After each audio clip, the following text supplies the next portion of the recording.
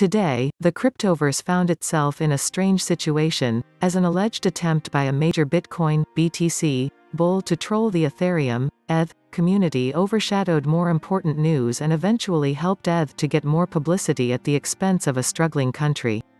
Mikhail Kalinin, a researcher at Ethereum-focused major blockchain company Consensus, created a pull request for an Ethereum improvement proposal, EIP 3675, upgrade Consensus to proof-of-stake on GitHub on July 22, meaning that the Ethereum 2.0 merge has been formalized. The so-called the merge is the moment when the current Ethereum mainnet merges with the beacon chain proof-of-stake polonium 2 sulfide system, slated for late 2021 at the earliest. Therefore, the network's consensus mechanism will transition away from the current proof-of-work (POW) used by Bitcoin also, to polonium 2 sulfide. Per Pooja Ranjan, founder of blockchain-based company Average and its project Ether World, the beacon chain network has been running since December 2020, and neither safety nor liveness failures were detected during this period of time. Ranjan further added that, the long period of running without failures demonstrates sustainability of the beacon chain system and witnesses its readiness to start driving and become a security provider for the Ethereum mainnet.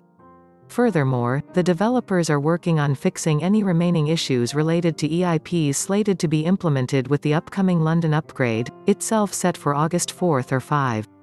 As reported, one of these is EIP 3554, which will delay the difficulty bomb that will make Ethereum impossible to mine until December, and another is the much-discussed EIP 1559, which will change the current auction-based mechanism and bring the gas fee burning. However, the ETH hashtag, which directly had nothing to do with Ethereum, seemingly garnered far more interest on social media than this important EIP 3675. It all started when certain Twitter users noticed that hashtagging ETH came with the Ethiopian flag. Even the official Olympics account commented on this, stating that, "Great to see Jack Dorsey, CEO of Twitter, and the crypto community supporting the hashtag ETH, Ethiopian flag, athletes." Dorsey is a well-known Bitcoin proponent and Ethereum skeptic, so it's not surprising that this Twitter post with 3 letters and a flag produced multiple theories as to why this happened. Many are questioning whether Dorsey is trolling the Ethereum community.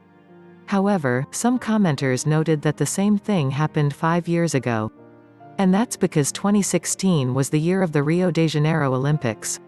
This time around, for the Tokyo Olympics, hashtags have been created and shared relating to the competing countries, adding flags to each. So hashtag ETH outside of the still small, yet growing world of crypto as hashtag Ethiopia, not hashtag Ethereum.